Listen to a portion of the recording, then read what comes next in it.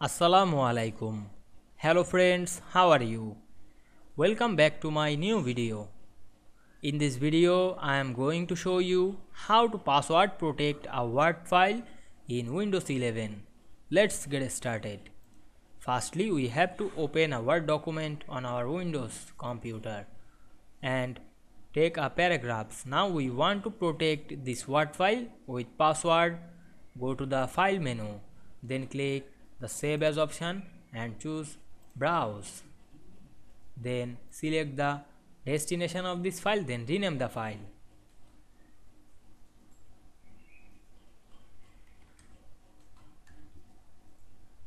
Then click Save As Type Word document and click the Tools option. Then go to the General option and type the password to open. Now I type the password. Then click OK. Then again type the same password.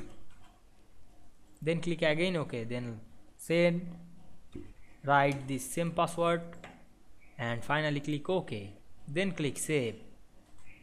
Then go back again the File menu and close the Word document. Then click File option, Open, and open the file 01.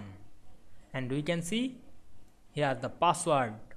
We type password to open this file. Now I type password. Then click OK to open this file.